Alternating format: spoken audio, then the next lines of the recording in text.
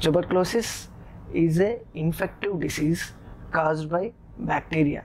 The bacteria causing tuberculosis disease is called Mycobacterium tuberculosis.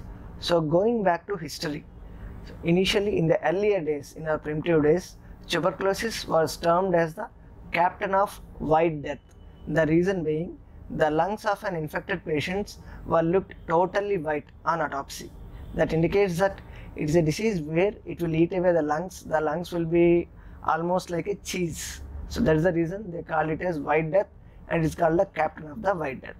So, and it is a communicable disease. That means a patient who is infected with a tuberculosis disease can have a high propensity to transfer the disease to others.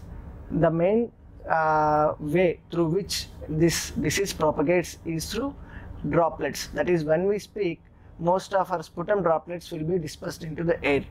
This tuberculous bacillus or bacteria will be contained in these droplets, and whoever inhales or ingests these droplets will be prone to develop this disease.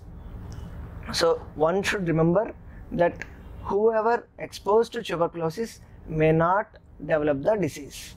In India, where tuberculosis is prevalent, there is almost a chance of 95% of whole of Indian population are infected with tuberculous bacteria.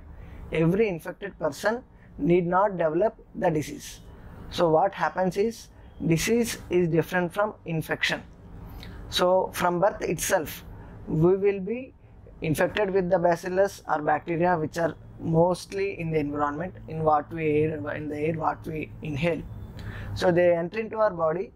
Who have the strong immunity, this bacteria, once it enters, the immunity of our body will contain or limit the infection, and it will be supposedly present in somewhere in the lymph nodes.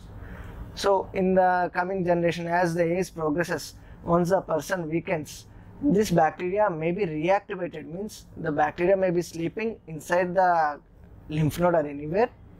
It may get reactivated, or some super added infection, that means another tuberculous bacteria may enter into the body, and that may cause the disease.